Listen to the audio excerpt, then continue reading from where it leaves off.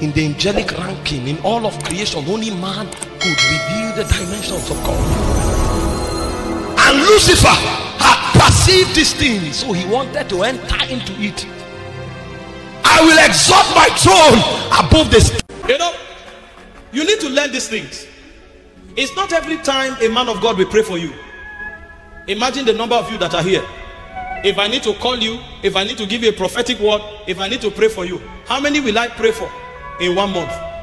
Before I get to everybody, maybe it will be 4 months. Are you following? And some of the things you need may be very urgent. This is why, in addition to prophetic declarations, in addition to impartations, we also teach you the principles of the kingdom, because these are systems that God has put in place for our advantage, and we must know them and we must engage them. Hallelujah.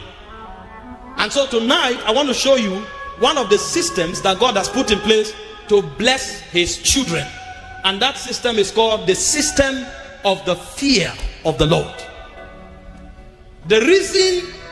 One of the reasons our Christianity is becoming almost impotent is not the lack of revelation, it's the lack of the fear of the Lord. If you go around Christians today and you see what people who call themselves Christians say and do, you will wonder if they were disciples. Some of us go as far as making mockery of spiritual things. Some of us go as far as blaspheming the name of the Lord. And listen, it's even very mild in Africa. When you go to the Western world, there are people who literally curse God. You see them wearing clothes that say terrible things about God. Very terrible things. Because the fear of the Lord is not being taught, and so people are not growing in it. And that's why with all the revelations we have, we are not manifesting the level of power that the generations that didn't have as much revelation manifested. You know, truth is absolute, but revelation is progressive. All of God has not changed, but we can't know all of God in one generation. So from time to time, God gives more revelation about himself. Now, this generation is supposed to be the generation with the highest revelation of God. You know why? Because we have documents of the revelations of God that all the generations that came before us chronicled. So we have the best advantage in our walk with God. But unfortunately, the generations that came before us walked in dimensions of God that we can only imagine. And I can tell you, one of the reasons that we are not seeing so much of God is because the fear of the Lord is lacking. And so tonight I want to share with us very briefly on the subject of the fear of the Lord, because the fear of the Lord must return to the church, so that most of the things God wants to do through us, he will be able to do them. Hallelujah. When we speak about the fear of the Lord, we are not saying you should be afraid of God. God is our Father. In fact, the Bible says we should come before the throne of grace with boldness. It says come boldly before the throne of grace. Hebrews 4:16, that you may obtain help for the times of need. So the fear of the Lord is not saying be afraid of God. Righteousness gives you boldness to approach God. When we speak about the fear of the Lord, we are talking about a disposition of reverence. We are talking about a disposition of honor. We are talking about a disposition of awe. And we are talking about a place of quick and absolute obedience to the commandments of God. These things are now lacking in our generation. If we have awe, reverence, honor for God, you will see how much God can do with us in a short while. We are in a generation where God talks and somebody say, yes, God said it, but I can't do it. There's no reverence. We are in a generation where God is talking and people are busy with other things. There's no awe for God. We are in a generation where God gives people express command and they disobey and they don't see the need for repentance, because the fear of the Lord is lacking. And this is one of the major things that forms the foundation of our walk with God. When you have understood the doctrine of Christ and the doctrine of salvation, and by implication believe in the death, burial and resurrection of Jesus, you are properly saved. The next thing that is very important is for you to learn the fear of God. If you don't have the fear of God, you can never go far with God. No matter how gifted you are and no matter the revelations you have. Glory to God. And so wisdom, moral living, and intimacy are orchestrated by the fear of God. When you find somebody who is operating with wisdom, when you find somebody who is morally upright, when you find somebody who has strong relationship, intimacy with God, that person reverences, honors, and trembles at God's presence. In fact, it will make God open up himself to you. I show you a few scriptures. Psalm 25 verse 14. The Bible said the secrets of God. Other versions said the intimacies of God. It said they are with them that fear him, and he will show them his covenant. And so a man cannot come into deep relationship with God if he does not have reverence, honor for God, if he does not tremble at God's word and at God's presence. This is why most of the things that are meant for our advantage, we can't access them, because there is no fear for God. In Psalm 33 verse 8, the Bible says, let all the earth fear the Lord. It said, let the inhabitants of the world stand in awe of him. All the inhabitants of the earth should stand in awe of God. This is one of the things that stood Jesus out. In fact, when you read Isaiah 11 from verse 1 to 3, you will see the value that God places on the fear of the Lord. It said, and there shall come forth a rod out of the stem of Jesse, and the branch shall grow out of his root. Next verse, it said, and the spirit of the Lord shall rest upon him. And it said, the spirit of wisdom and understanding, the spirit of counsel and might, the spirit of knowledge, and the spirit of the fear of the Lord. 7 dimensions of the spirit of God: the lordship, the wisdom, the understanding, the knowledge, the counsel, the might, and the fear of God. He now went to the next verse. Out of this 7 spirit, he now re-emphasized the fear of the Lord.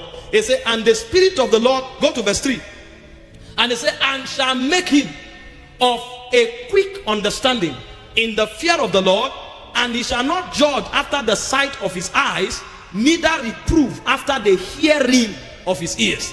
So the fear of the Lord is what gave him authority for judgment, and the fear of the Lord is what kept him in accuracy. He shall not judge. That means that fear made him a judge. Number 2, he shall not judge after the sight of his eyes or the hearing. He came into precision beyond the operation of his senses. That level of life, that level of functionality, only the fear of God can put it. See, we want to exercise dominion and we don't have fear for God. You can't be a judge. You can't exercise kingdom authority if you don't have fear for God. Meanwhile, we need to be able to exercise authority in different spheres of our lives. From our careers, to our relationships, to our interactions in the environment where we find ourselves, to keeping the devil at bay. All of these things require authority. But how can we exercise those dimensions of authority when there's no fear of God? In fact, this is a generation where sometimes a whole church gathers, organize vigil, and they think their prayer still does not happen. Such was not found in the early church. If church gathers in the early church, if it takes an angel to come down from heaven, that angel will descend. Unless church does not gather. The Bible said in Acts chapter 12 that Peter was thrown to prison, because when James was killed, he said Herod saw that he pleased the Jews, and he went for Peter, threw him into prison, and he said prayer was made of the church for him, and an angel descended. Chains fell on their own accord, gates opened on their own accord. The angel led him to safety. Look at the level of authority that that church was wielding. That angel didn't return to heaven. That was the same angel that struck Herod, because a system was created where men honored Herod and gave him an oration that made him to be equal with God, and he accepted it, and that angel judged him before going. So in those days, if church tell you we will pray on your matter, nobody will tell you, you go and look for peace. But nowadays, we pray, we prophesy, we declare, nothing happens, because the fear of God is no longer there. There's no reverence, there's no honor, there's no obedience to his word, there's no trembling at the word of God. This has made us very weak, and the devil will continually sponsor the fear of God. This is why God himself requires that we walk in the fear of the Lord. In Deuteronomy chapter 10 verse 12, it says, and now Israel, what doth the Lord thy God require of thee? It said, but to fear the Lord thy God, and to walk in his ways, and to love him, and to serve the Lord thy God with all thy soul. So before you love God, you must fear him. Before you serve God, you must fear him. Most of us are singing songs that are emotional, and we are weeping, and we think that is love. God can't vet your love for him except as he first of all sees your honor and reverence. This is why he told the children of Israel, he said they should fear God before they love him, and they should fear God before they serve him. That means your service will not be received except as it comes with a lot of honor and reverence for God. Hebrews chapter 12 verse 28 and 29, it says, having received the kingdom that cannot be moved, it says, let us receive grace whereby we serve God acceptably. How do you serve God acceptably? With fear, with godly fear, with reverence and godly fear. So if you don't have reverence for God, you can't serve him acceptably, no matter the grace that you carry. It says, for our God is a consuming fire.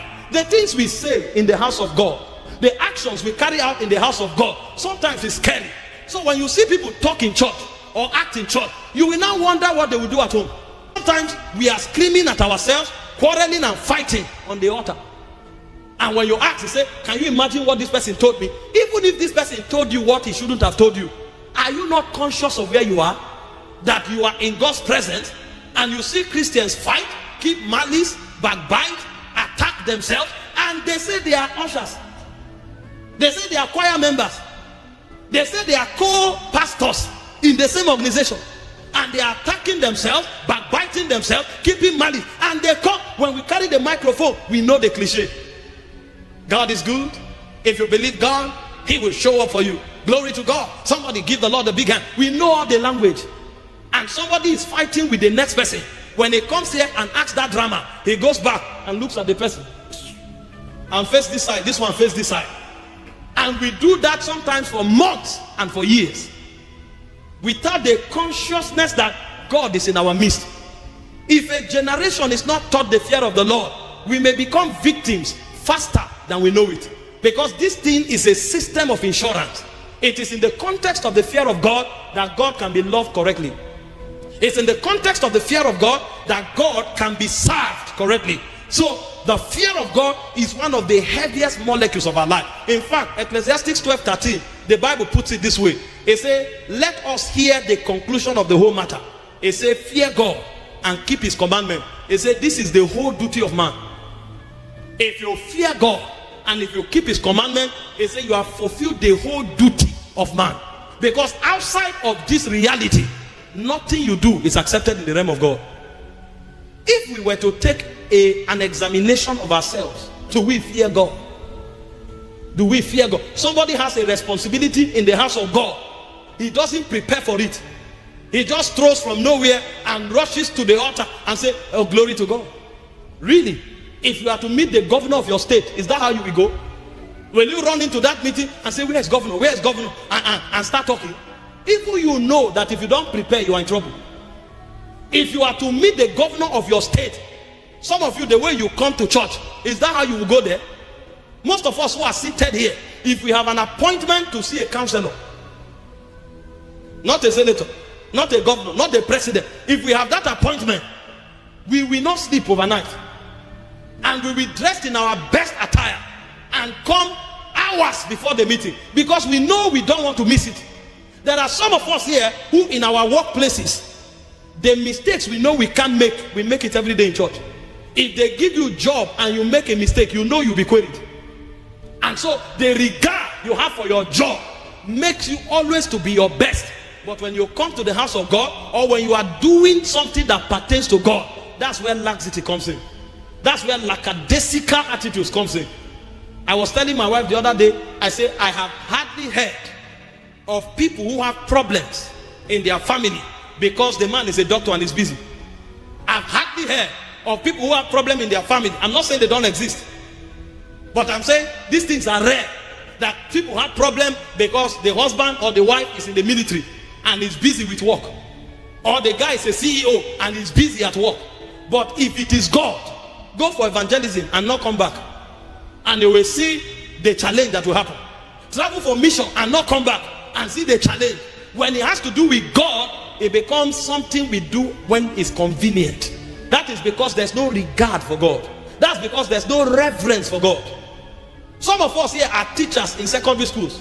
We plan our notes weeks before our classes, and when we go to class, we teach with zest because we know we are being monitored.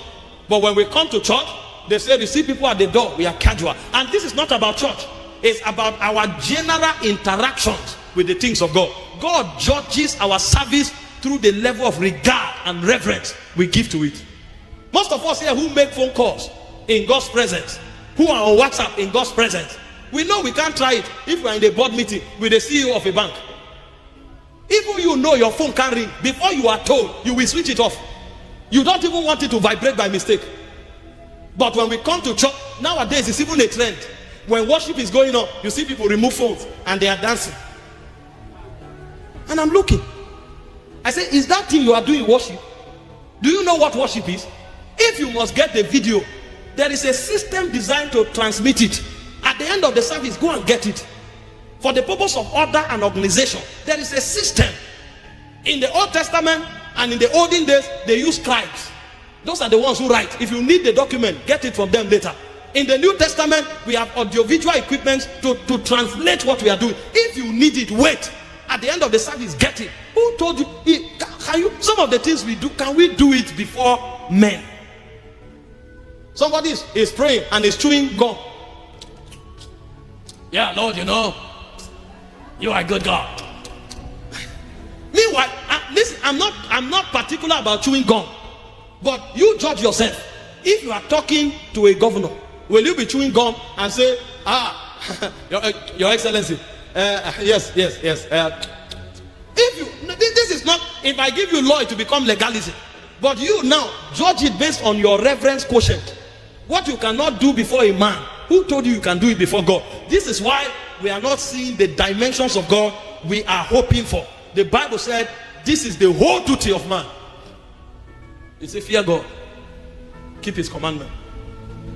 Do you know that our relationship with ourselves are not working because we don't fear God? If you fear God, you can't cheat against your wife. If you fear God, you can't cheat on your husband. If you fear God, you can't steal from your employer, because your loyalty is not first to man, it's to God. But you find people who say they are married in God's presence cheat on their spouses and they act as if nothing happened because they are godless. The fear of God is not there. Somebody can sit with you and be telling you, don't worry, in 2 hours I go send that money, I go send that money. He knows it's a lie, and to him his word means nothing. He just discharges you and go away. He doesn't know that when he speaks, the weight of his words is informed by his relationship with God. So it's not about lying to you, it's about what lie means before God. So he won't lie to you not because you are important. He will not lie because lie is an offense to God. And so the reason he will be truthful in his walk with you is because if he lies, God will be offended even before you're offended. So our relationships are not working because we don't fear God. People do what they want because they like it. And this is what is destroying the Western world. I was teaching in Manchester last week and I told them, what is happening here, the Bible calls it foolishness. If you read Romans chapter 1 from verse 18 to 26, it says when women lust with passion after women, and it says when men lust with passion after men, it's foolishness. It means they are beside themselves. It says it's a shameful act. But people are carrying placards and contending for it, and they are discussing it in parliament, you know. And these are Christian nations, and they are discussing it. Yes, people are born like that. Did God permit it? That's where we should start the conversation from. It's not I feel like a woman. I know you feel like a woman. If you are feeling like a woman, let's look for a way to help you. But the idea of going to have a relationship with woman is not a conversation among the saints, because it's not permitted. I can't wake up now and say I feel pregnant. It is not permitted for man to be pregnant. So if I feel pregnant, they will look for what to do to help me. But the idea of trying to be pregnant, it doesn't exist. So if God says it's not so, that you feel it does not mean there is jurisdiction. It's not permitted. Oh, I love this man. I don't know. Maybe it's because I feel like a woman. If you feel like a woman, let's examine what is wrong with you. Maybe there's a mental challenge. Maybe there's an emotional imbalance. And when we look for, maybe we'll begin with counseling if we need to use doctors, and if we need to cast out demons. When we cast out, because demons are involved. Let's begin to cast out demons. But the idea of saying, because I feel like a woman, I'm attracted to a man, it doesn't exist, because our God says no. But when there is no fear of God, things that shouldn't be discussed become the major topic. And then you find us talking and arguing. What a shame. The fear of the Lord. And the devil uses it to creep into our civilization and pull down God's ordinance. If people are arguing that men love men, women love women, where then is the conversation around immorality? That means they have gone past, in the scale of iniquity, immorality is no longer a sin. They've gone, that means they've gone past there. They've gone past. No, who is talking? We are talking perversion. And these are topics. You see that God frowns against these things. A whole city was burned down with fire because God hates it. Scriptures clearly states it, that this thing is foolishness. Men are beside themselves. It's not permitted. But you find people saying it. Clear scriptures on simple subjects. People say no, they can't do it. And we are looking for a way out because God has become so small that we can push him aside and look for alternatives. What a generation. See, if you examine this matter critically, most of us, we need repentance. I'm telling you, most of us, we need a lot of repentance, because most of the things we do, if we fear God, we will not do it. We will not do it. A man of God, somebody comes to you because you say you are a man of God, and he is relating with you because of man of God. He's older than you, but he's respecting you because you are a man of God. A woman, a lady comes to you respecting you because you are a man of God. You have seen the opportunity to exploit the person. Because this person honors you, you can do what you want. And men are doing despicable things. Sometimes when you see the scandals online, you are just ashamed that some people are called Christians before you even talk of man of God. How did you begin to talk to a lady who is not your wife? How did you build a close relationship so much that you are chatting twice a week? What created that conversation? How did you begin the conversation? A lady who is not your wife, you chat with her until you build affection through communication to show you the frequency of conversation. And then when you talk for a while, you start having appointment, and then it results in immorality. And immorality continues until, because God loves your soul, he allows scandal to hit you, so that if what revelation can't do, let shame do. And even at that, people are building systems to cover up. They raise their disciples to go online and counter it. They are using money. What a shame. The fear of God has departed from our generation. If we will pray sincerely, one of the things we will pray for consciously is for God to teach us the fear of God again. Because so much has been lost because the fear of God is gone. Let me show you very quickly before we begin to pray the benefits of walking in reverence, in honor, in trembling, and in obedience to God. The benefits are enormous, and I will show you why our Christian experience are not the same. That we gave our hearts to Christ the same day does not mean we'll have the same experience. And that I gave my heart to Christ before you does not mean I will have a better experience in Christ than you. There are parameters that governs our experiences as we walk with God. There are parameters, and the fear of God is one of it. If you see that the quality of people's Christianity are different, trace it to their practices. The practice we engage on the strength of our conviction and faith is what separates us into different cadres in our Christian experiences. And fear of God is one of it. See the benefits of the fear of God, and then you will see why some Christians are flying as though they are stars, and other Christians are being rubbished as though what the Bible says about who we are is a lie. Number one, the fear of God gives wisdom and understanding. And you know the benefits of wisdom. Proverbs 1:7, it said the fear of the Lord is the beginning of wisdom. Wisdom does not begin because you read a book. Wisdom begins because honor, reverence for God has been activated in your heart. The fear of God is the beginning of wisdom. Same scripture, verbatim, Proverbs 9:10. The fear of God is the beginning of wisdom. If you despise instruction, you will suffer the consequence. And so when you find Christians who are struggling most of the time, it's because they lack wisdom. The Bible says through wisdom is an house builded.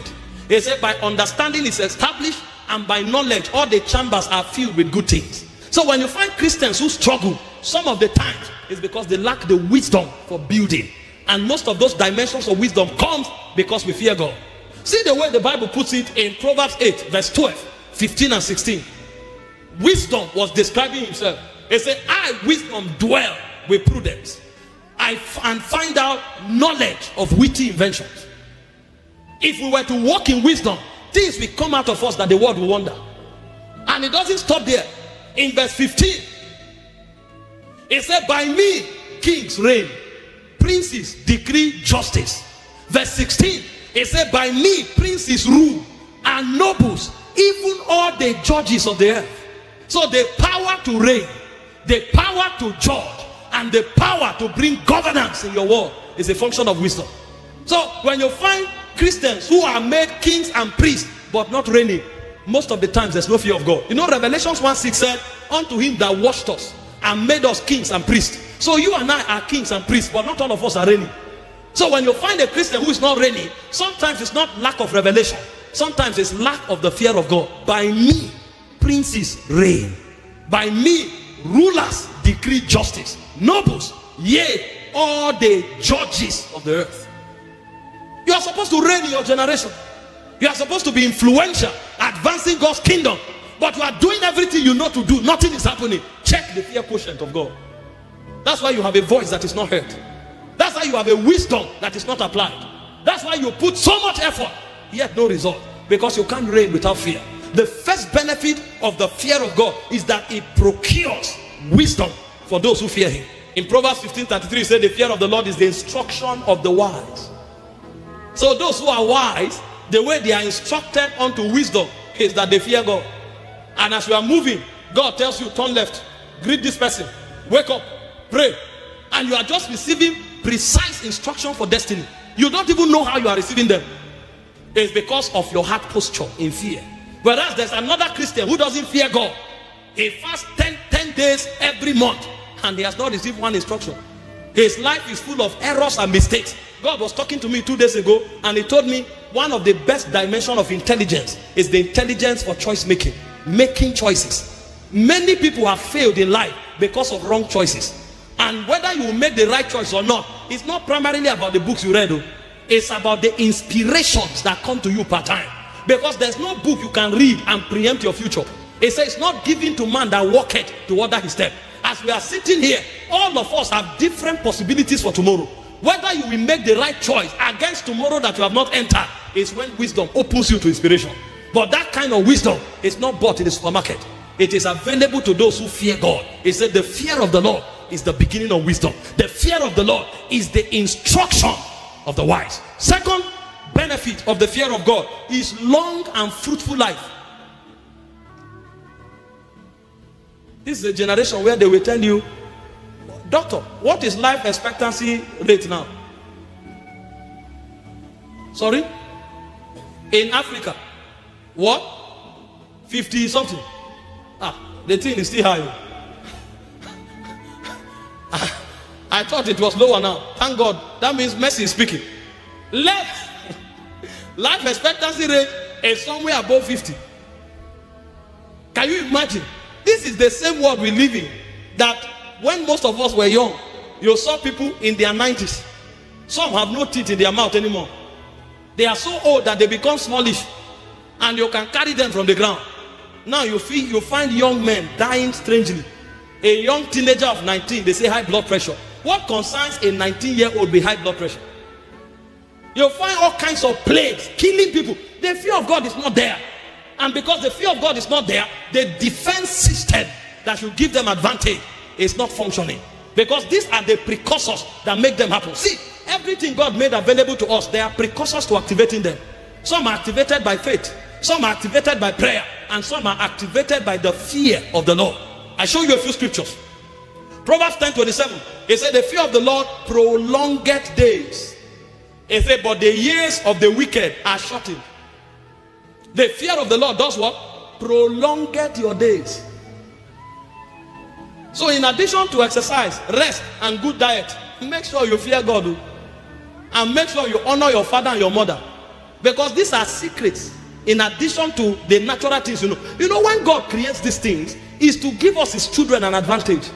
You know, the people of the world don't have this understanding. These are disclosures that they don't have access to. So all they know is exercise, is rest, is diet. Very beautiful. But in addition to that, some of us know other things. So when we honor our father and our mother, it gives us an advantage in long life. When we fear the Lord, it gives us an advantage. This is why God gives us this secret. He said in Deuteronomy 29:29, the secrets of the Lord. He said the secret things belong to God. He said, but the things that are revealed, they are not for the whole world. They are for God's children. But see our problem, the things God reveals, we neglect them. So, will you live long? Yes. Why? Not just because I live healthy, but because in addition to healthy living, I fear God. And so I know that the fear of God has already insulated me from untimely death. These are secrets that God makes available to us. Proverbs 19:23, the fear of the Lord tendeth to life, and he that hath it shall abide, satisfied, and he shall not be visited with evil. What an insurance.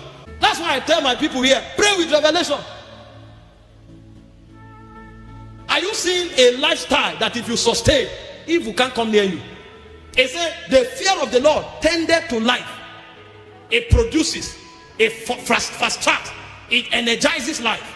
It says he that had it shall abide what? Satisfied. So one of the secrets of satisfaction is to fear God. And that's not all.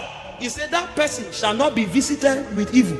So evil can't come to my house because I fear God.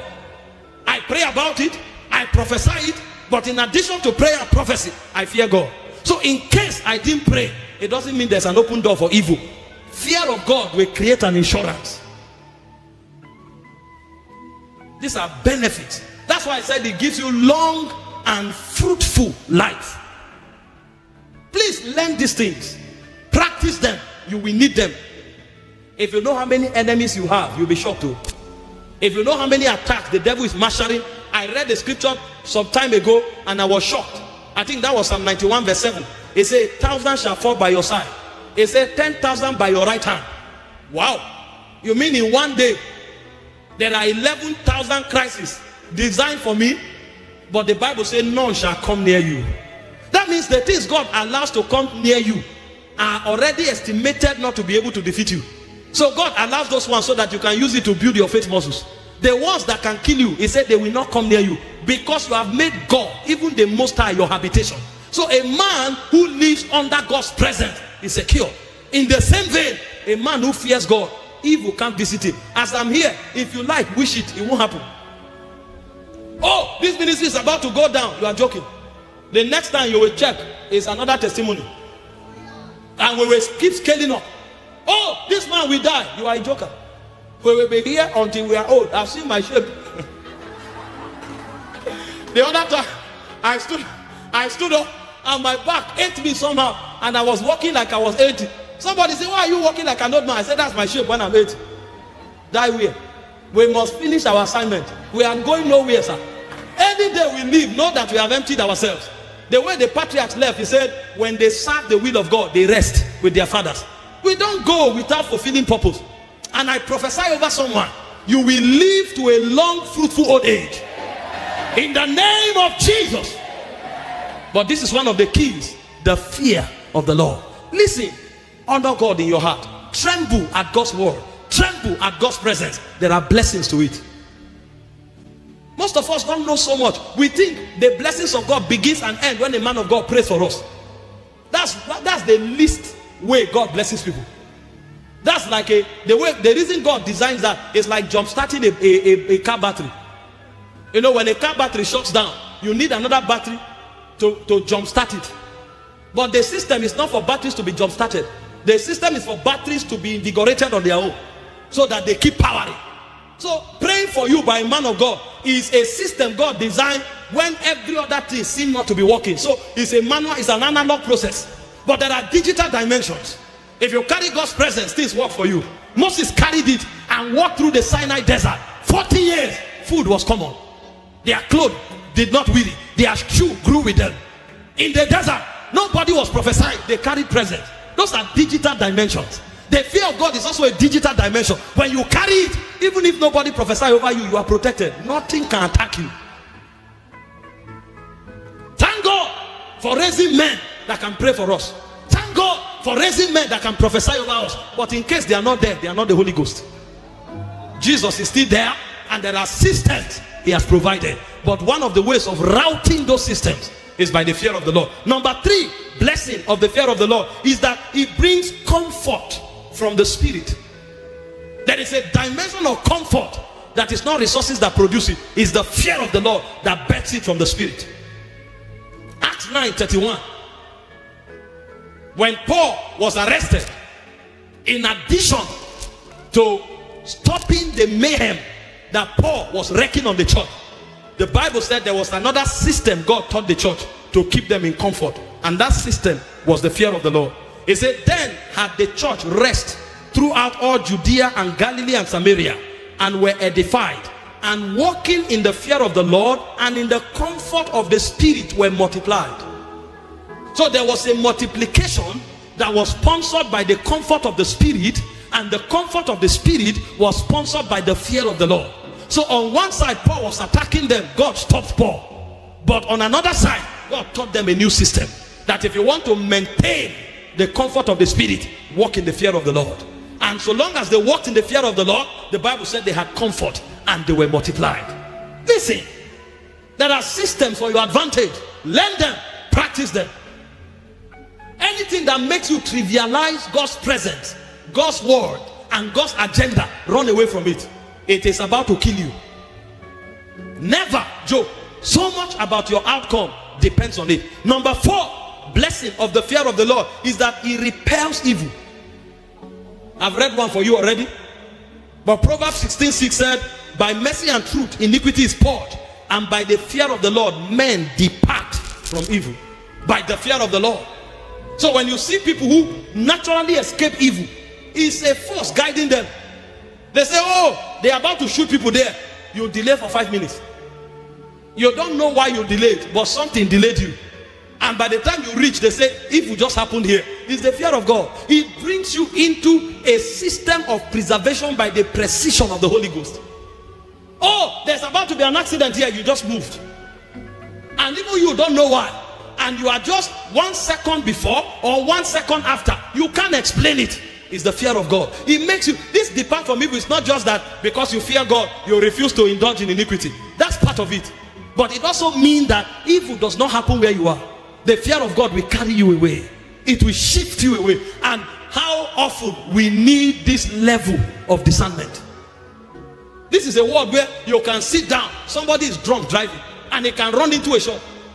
If you don't move, something can just happen. Imagine if you were functioning by that level of precision, that nothing evil happens around you. Because if it is ahead, you are behind. If it is behind, you are in front. What kind of life is that? It's a life sponsored by the fear of God. Now I prophesy over someone, from this day forward, evil will not meet up with you. Before it shows up like the wind, you will vaporize. You will never be caught in evil. In the name of the Lord Jesus. Blessings of the fear of God. Now listen, why am I teaching this? Tonight we are going to thank God for the blessings he makes available to us that we are not aware of. Some of you don't know what God has done for you just because you reverence him. They sent arrows from the village. 5 arrows has come. They came to your window and went back. And the native doctor is there wondering, why are these things not working? I've used it for 40 years. I've killed 54 people. Why is it not working with you? The last one he shoots will come and kill him. And listen, you may not be aware. Most of you think what you are thanking God for is all God has done. You are joking. He said 1,000 fall by your side, 10,000 by your right hand. It doesn't come near you. That means there are 11,000 attacks you have escaped that you don't know about. So that one you are thanking God for is good. But every time you thank God for what you know, be rest assured that there is so much you don't know that you should thank God for. And this is one of the systems that sponsors those dimensions. It repels evil. It takes you away from evil. The fear of the Lord. Number 5 benefit of the fear of the Lord. It triggers desire for righteous living. When you see people who live in sin casually, they don't fear God. They don't love God. If you love God, the love of God will compel you.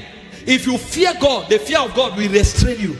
Many times people casually indulge in evil because they don't fear God.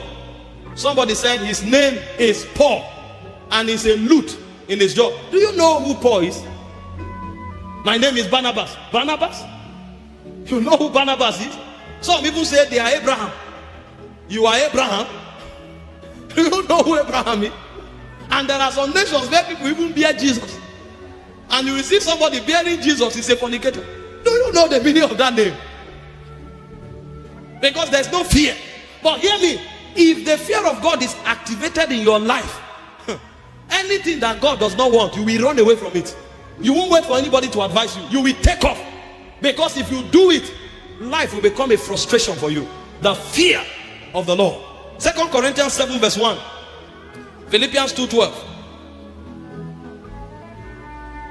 It says, having therefore these promises, dearly beloved, let us cleanse ourselves from all filthiness of the flesh and spirit, perfecting holiness in the fear of the Lord. Perfecting holiness in the fear of the Lord. You can't cleanse yourself from filth if you don't fear God. You will enter, because you will respond to your emotions much more than you will respond to the impulses of the fear of God. Philippians 2 verse 12. I'm showing you why we are not maximizing some of the things God has made available. Paul said, wherefore, my beloved, as you have always obeyed, not as in my presence only, but now much more in my absence. He said, work out your own salvation with what? Fear and trembling. There are many things packaged in salvation that we are not experiencing because we have not allowed fear for God to garrison our operation. Hope you know righteousness is a power for reigning. He said, they which receive abundance of grace and of the gift of righteousness shall reign in life. Romans 5:17. So when a Christian is not reigning, it's because it's not living righteous.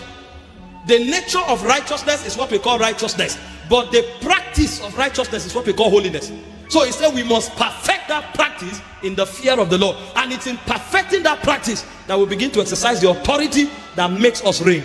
But I can tell you, many people with great visions, great ideas, full of inspiration, yet not reigning.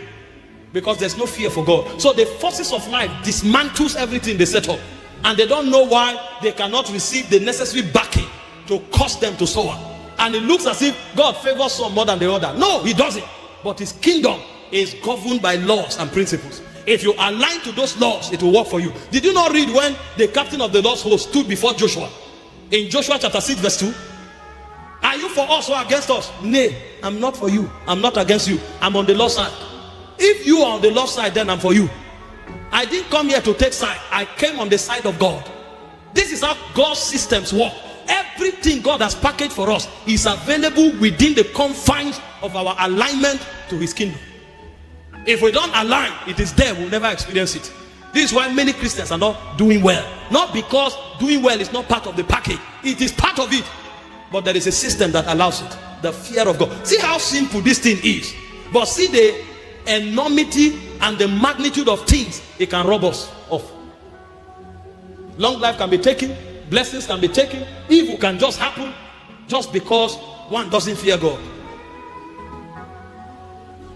We must maximize this part of our walk with God. Learn it. And I will show you. You can learn the fear of God. You can learn it. Because you trivialize God now because you were taught it. You start with people who say, I beg, forget all this when I talk about God. Every day, God, God, God. We're not going to do anything. And they kept entering you. They kept entering you. You start, they are talking, you say John 14, they say, Oga, Oga, Oga, Oga. No be Bible school. This is not Bible school. I beg, I beg. Go church, go quote scripture. You don't know what is happening. Hey, they are somewhere you say, but the Bible says we should don't do. They say, which Bible? This is a public office. Are you a professional at all? All these religious by God. And they suffocated the fear of God on your inside. A day now comes, they quote scripture, I say, relax. You didn't know you were learning. You were learning. You were learning. See, we learn what we see and hear. You mustn't wear uniform and sit in a school to learn. Most of all, pick a lot of things from the market. Pick a lot of things from the gutters.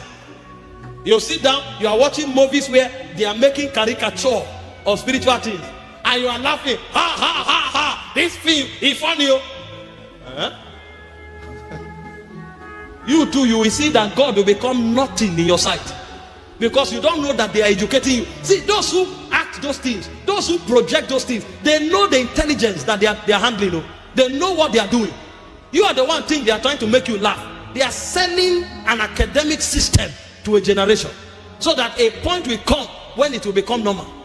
You are seeing they are acting movies and showing you that scriptures are not reliable. They are showing you that God is not real, and you are there saying, but science don't improve. See the way they are using AI. You think they are talking AI. They are showing you another God. You don't know the intelligence that sponsors those things.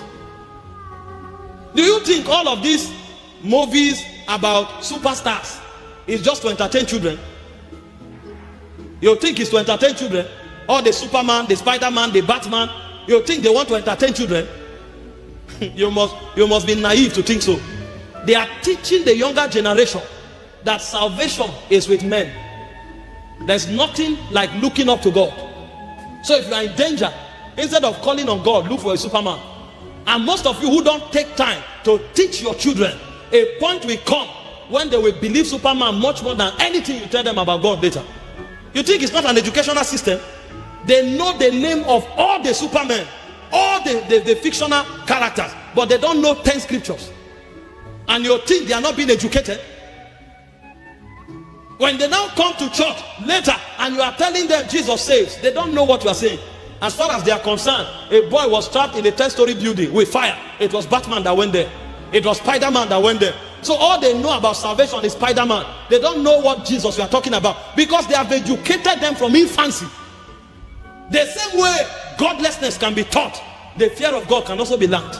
That's why you must be conscious to learn the things that trigger the fear of God, because there are things that trigger the fear of God. Number one is to study about the almightiness of God. You know, sometimes when we preach here, we take time deliberately to show you about the majesty of God. We are selling something to your spirit. It's not just about the scripture. It's not just about the mysteries. When you keep hearing and being pounded with the knowledge of the mightiness of God, the mighty acts of God, a point will come when your honor for God will increase. Your reverence for God will increase. Your obedience to God will increase, because somewhere, somehow, God will become supreme even in your subconscious. But for you to come to that level, you must expose yourself to the systems that produces and presents the almightiness of God. Because most of us don't fear God, because God is not almighty and supreme in our subconscious. Look at this scripture. Psalm 33 verse 8 to 9. Write these scriptures down, please. These are capsules. It said, let all the earth fear the Lord. Let all the inhabitants of the world stand in awe of God. Verse 9. It said, for he spake and he was done. So he's telling you why you should fear God.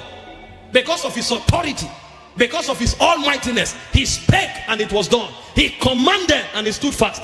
So every time you study scripture and you are reading about the power of God, you open Genesis chapter 1, the Bible is talking about creation. They didn't just put it there so that you know the story of creation. Because we have read it and read it. We don't know how light came from darkness. We don't know how water appeared. We don't know how the earth was separated from the waters. So it wasn't put there for us to know it in the first place. It was put there to send another message, that there is a supreme being that has the power to bet something out of nothing. So every time you see scriptures that advances the almightiness of God, one of the things it's doing is that it's teaching you the fear of God. And the more you expose yourself to it, the more God becomes supreme. Exodus 14:31.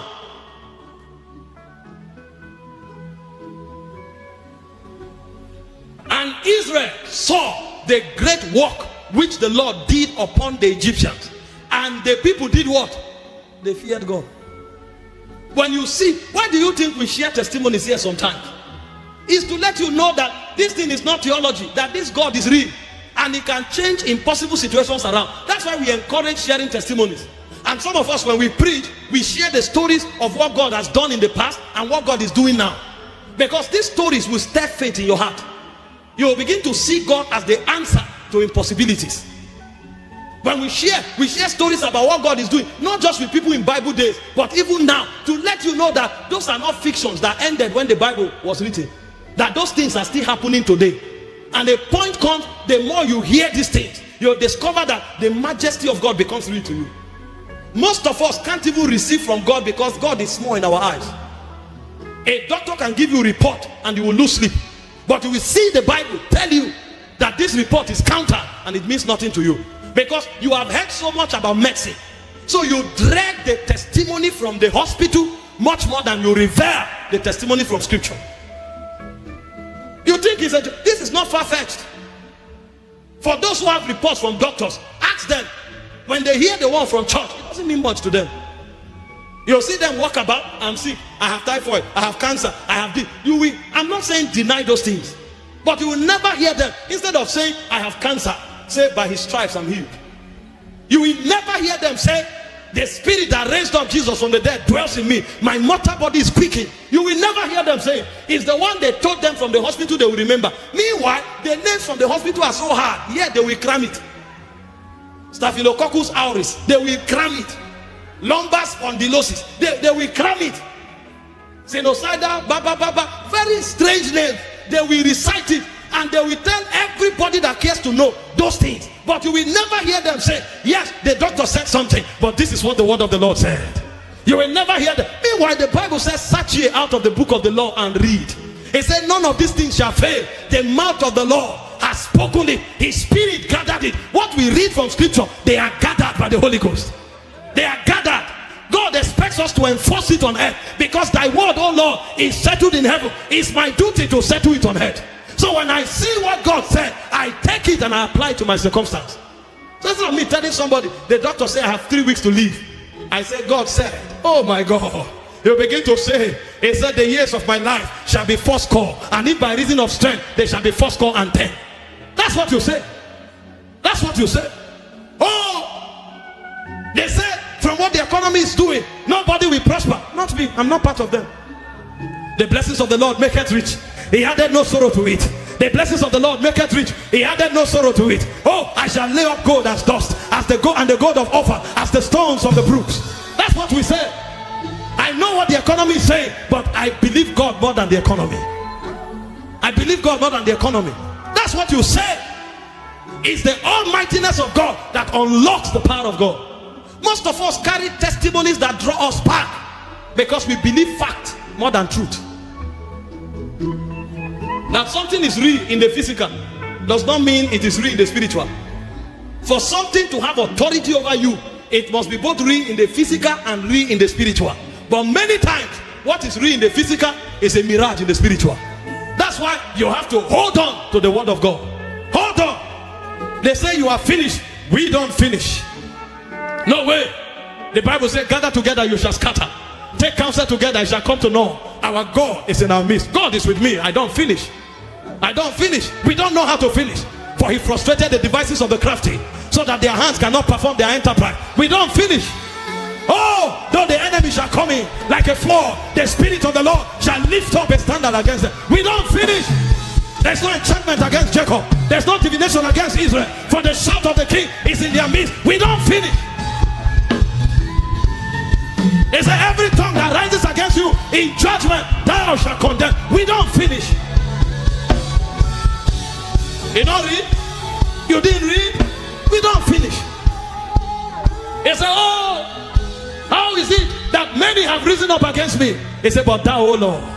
There's always a but that changes the story around. But thou, O Lord, art a shield for me, my glory and the lifter up of my head.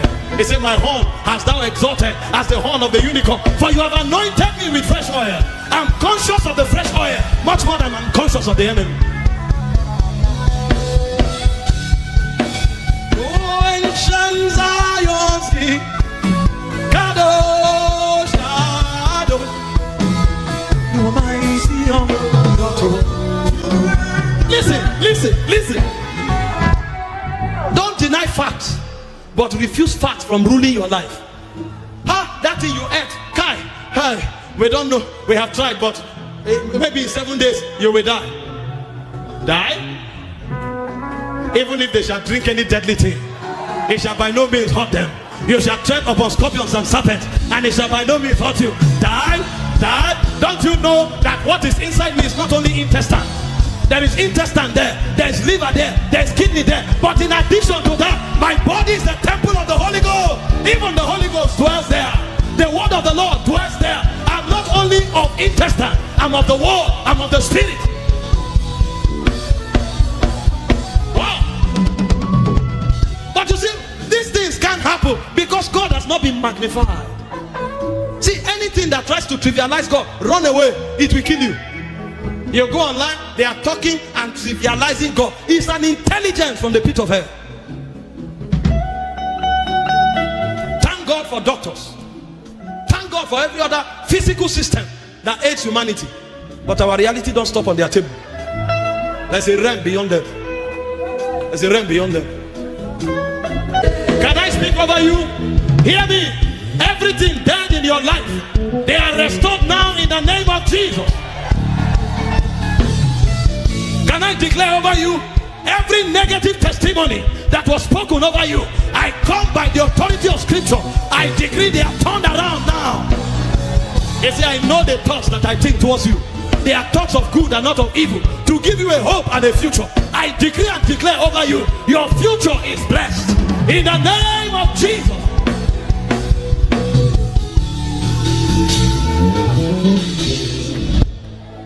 Don't let anything intimidate you. That's the way of the devil. But we come by superior realities. Come by superior reality. Come by superior. Why do you think the book of Revelation chapter 4 and chapter 5 was written? John said, I heard a voice, the same voice that spoke to me, and he said, come up hither, I will show you the things.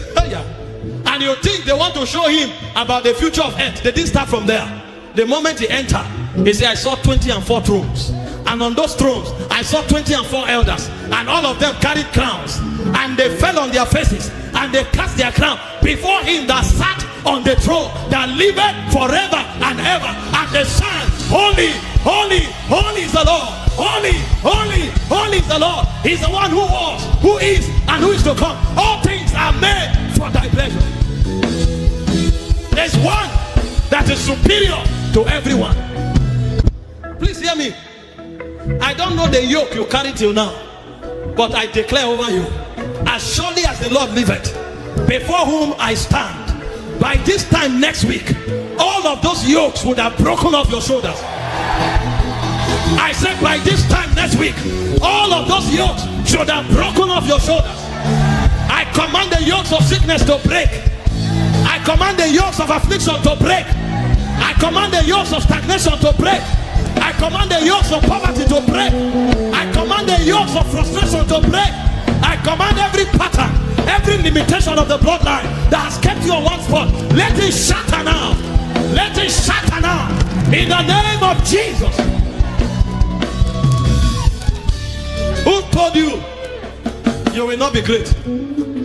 Did you not read Isaiah 60 verse 15? He said, although you were a desolate land, he said, no one went through you. He said, but I have made you.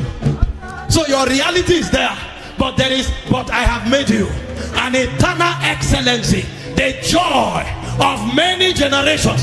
See, I prophesy over you, you shall be a blessing to many generations. You shall be a blessing to many generations.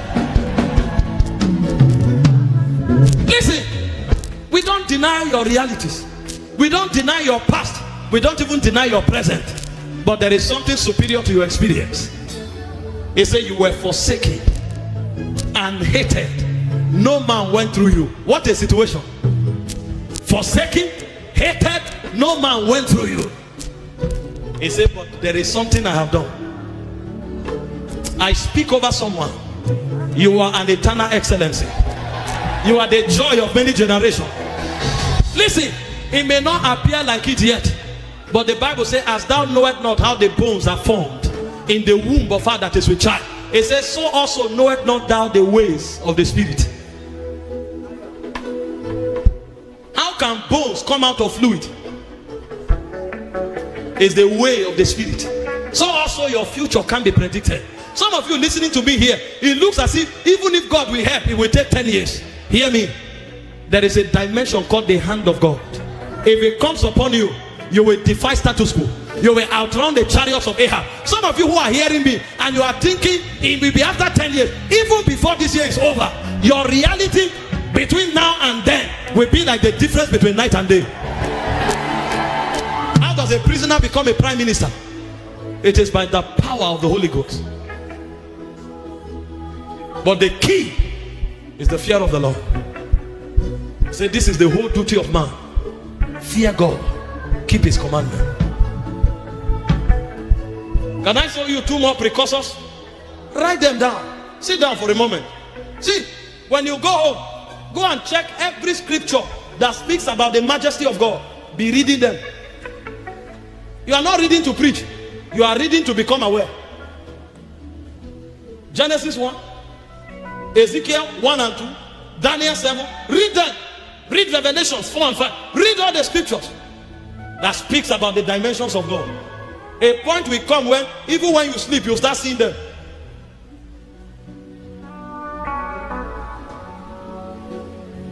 Say, the voice of God is upon many waters. Higher. It discovered the forest. It causes the hind to calve. It divided the flames of fire. As you are reading it, you are just wondering, my God. See the way Jesus was describing himself in Revelations 1. I am Alpha Omega. I'm the one who is, who was, and who is to come. I'm the one who was dead but live forevermore. When you see the majesty of some angels, you will know that you can't exhaust the knowledge of God. The dimension that some angels carry, it gives you an idea. The one they are worshiping, what does it look like? Gabriel saw an angel and fainted. Daniel saw an angel and fainted. The glory. It says an angel came to the earth. One of his foot was on the waters, all the waters, and another one was on all the land. He shouted, 1/3 of the birds died. That kind of angel too bow to God. My God. So when we say God, sometimes let some graphic experiences come alive in your spirit, so you know who we are talking about. They say, oh, you will not marry. You are shaking, you are shaking. Who said so? They say, who is it that saith a thing and it cometh to pass when the Lord has not commanded it? The Lord said, none shall desire her mate. None. And you are part of them. None shall desire her mate. Oh, you will not give birth, you want to die. Who said so? Were they there when God created the biological canals? When Moses asked God, I'm a stammerer, how can I speak? God asked him, who created the mouth? The one who created mouth said, go and talk. You are saying you are a stammerer. What do you know about mouth? We only gave you to use it. Keep quiet when we talk.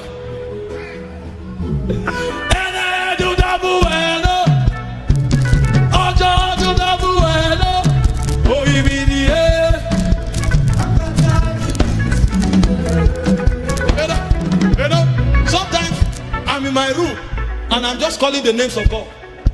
Jehovah Sabaoth. When you call it, there's a weight. Jehovah Ra, El Elyon. You know what he calls himself? You know the meaning of El Elyon? It means the most high. No one sits above me. I'm higher than them all. And that's God introducing himself. I am El Elyon. I'm above everything you know. So the highest height you know, I'm above it. I am Sabaoth. I'm the Lord of hosts. I don't move alone. When I move, I come with an entourage. And if you see my entourage, you will faint. You know what we are saying? He shows up. He's Jehovah Shammah. He's Jehovah Nissi. He's El Shaddai. You know the meaning? Multi-breasted. I can feed the whole world. I can feed the whole generation. I can feed the whole creation at the same time. You are the one thinking, oh, God doesn't prosper men. God prospers men. Even the ant is God that sustains them. Even the flower in your compound is God that sustains them. You are the one who thinks man is God's only issue. He's dealing with every animal, every plant, and every man. And that's not all. Even the planets have life.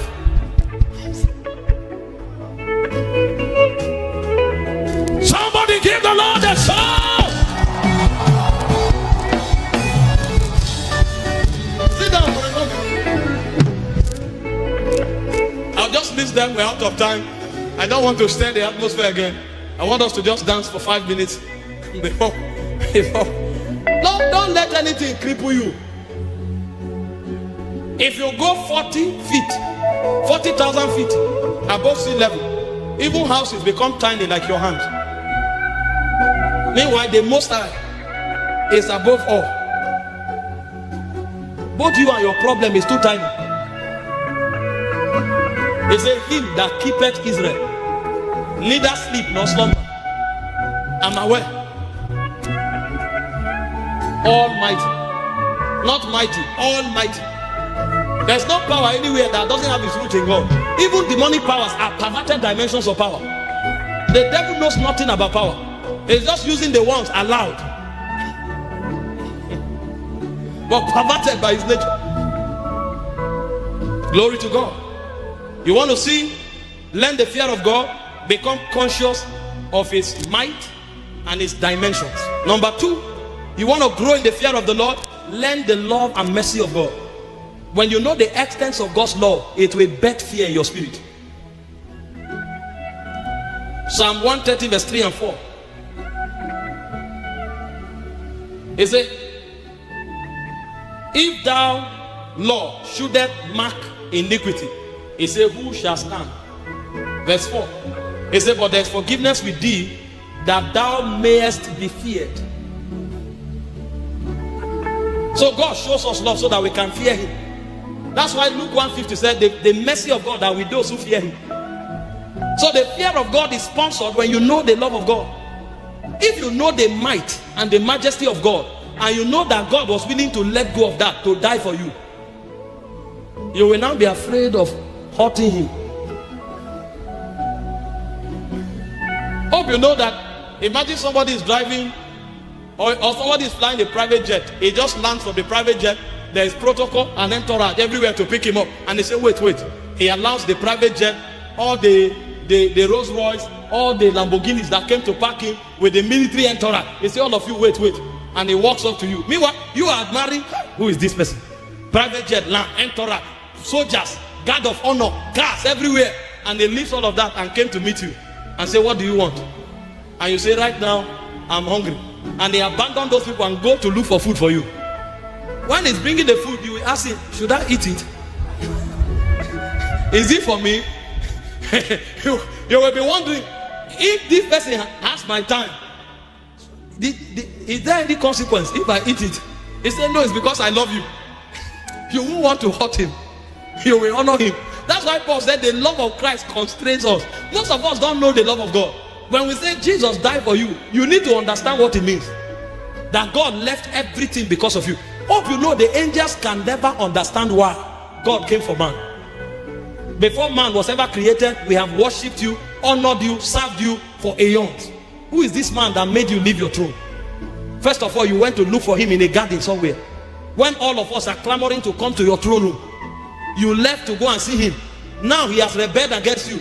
He is supposed to be destroyed. You now let go of everything to go for him. If you are aware of the love of God, it will create fear and honor in your heart for God. Sit down for a moment. Now write this down, go and study it. The third thing that backs the fear of God is your personal experience. There are certain experiences you have with God. It will trigger awe for God, fear for God. Job 42 verse 5 to 6.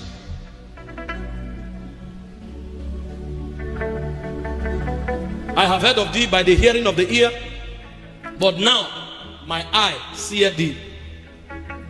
Wherefore I abhor myself, and I repent in dust and ashes. Sometimes when God wants you to learn the fear of God, he will allow you experience him in some dimensions.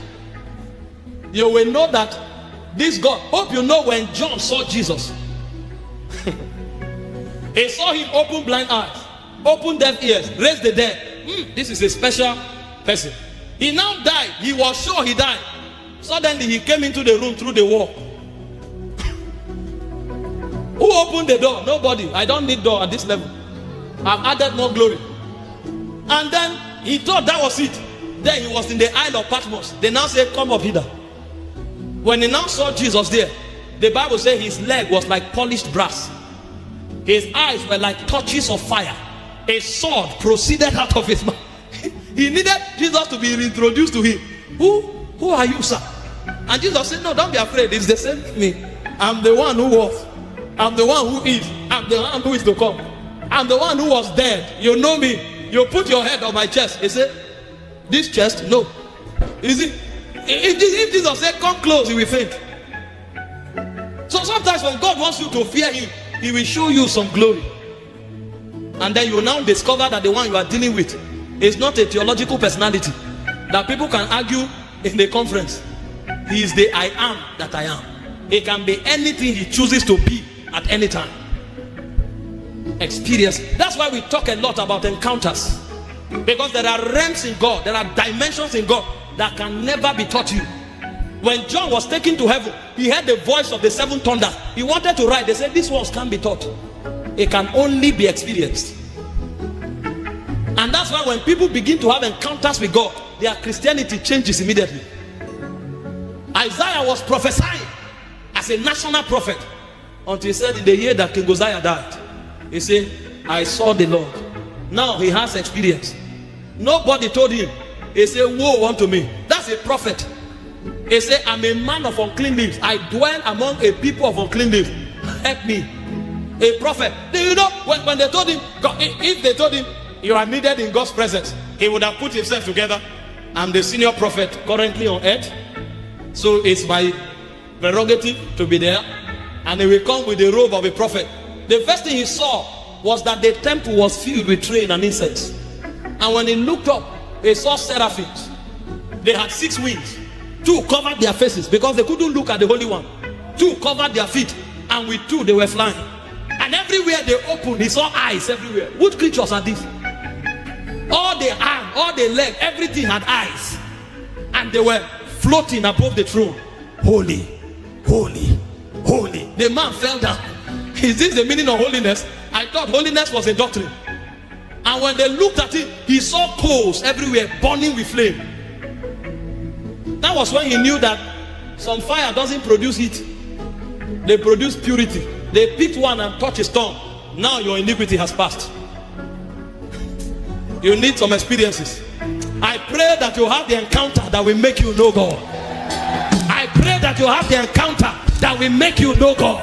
He said that which was from the beginning, which we heard, which we looked upon, and our hands handled of the word of life. You must move from hearing what somebody told you to experience it if you will fear God. Our generation have not experienced God. That's why we talk. Most of the fathers that have encountered God, sometimes when they talk, they say, no need for argument. When you know him, you will know that it's a dreadful thing to talk for God. When a spirit with that level of majesty say, go and represent me, you will be afraid. Because how can I represent you? What if I'm wrong? But we have not encountered him. We think God is about Bible verses, and we quote it with intelligence, with arrogance. Those who have encountered, have you not seen some of the fathers? When they come, sometimes they read a verse, they now kneel down. Lord, please give me the grace to be able to teach this verse.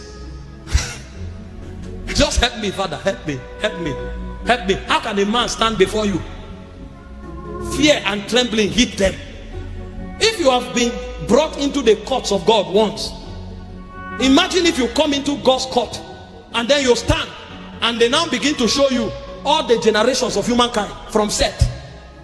And they say, see the quadrant for men. Because it's not only men that are here. There is the angelic quadrant. There is the quadrant for elders. There are quadrants for different witnesses of different dispensations. But you come from the dispensation of humankind.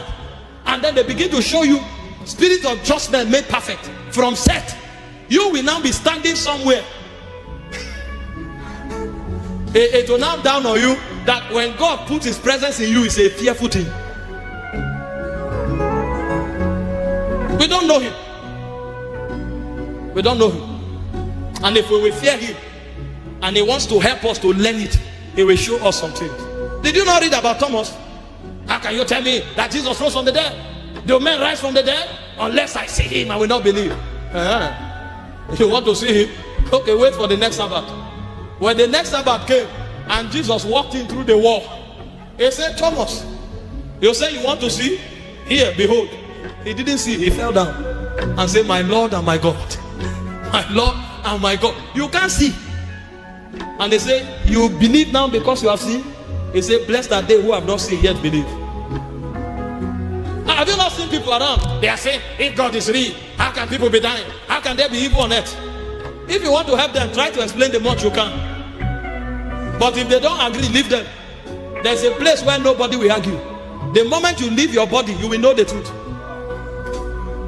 You will know. And you will know that they don't argue with him. The fear of the Lord is sponsored by our experiences with God. And finally, the fear of God is learned when we know his commandments. In Deuteronomy 31:12-13, it says, gather the people together, men and women and children, and thy strangers that is within thy gates, that they may hear, and that they may learn and fear the Lord your God, and observe all the words of this law. It says, and that their children which have not known anything may hear and learn the fear of the Lord your God, for as long as ye live in the land whither ye go over Jordan to possess it. So the way people learn the fear of God is when the commandments of God are taught them. So this lawless Christianity where we tell people whatever you do is okay, that's why they are becoming more godless. Show people God's standard. When God's standard becomes real to them, it will trigger reverence for God. Glory to God. But if you don't, it doesn't affect God. Rather, it affects you. But blessed are those who fear him. They have wisdom. They have long and fruitful life. They have prosperity. They are protected from sudden evil. And they become people of great wisdom, ruling in every sphere of life. If you learn this, your life will be upgraded by very high margin, even if nobody laid hands on you. I'm not talking down on laying on of hands, but I'm also saying there are many systems in God that are designed for our advantage. And one of it is the fear of the Lord. Listen, before you take action, ask yourself, what is God's position on the matter? If you are wise, you will humble yourself and choose God's choice. Because when a man fears God, it means he's a wise person. Don't be part of this generation that say, well, I don't care if that's what God said. I don't care if that's what the Bible said. You will make yourself a victim that Satan will buffet and make a mess of. And please, before you start making an example of godless people, be careful. You don't know what they worship. We worship God, and these are his positions. The people you are pointing fingers at and using as reference, you don't know what they worship. You call a Chinese man, you say he doesn't fear God. Why is he doing well? Do you know how many gods are in China? You call an Indian man, you say he doesn't fear God. Why is he doing well? Do you know how many gods are in India? Do you know the one he worships? You just see a man on Twitter and on Facebook, you think you know him. We must be careful not to use people, exhort people, because we are trying to undermine the word of God. The word of God is our standard, and therein lies our victory. He said, from the days of thy youth, thou hast known the holy scripture, which is able to make thee wise unto salvation.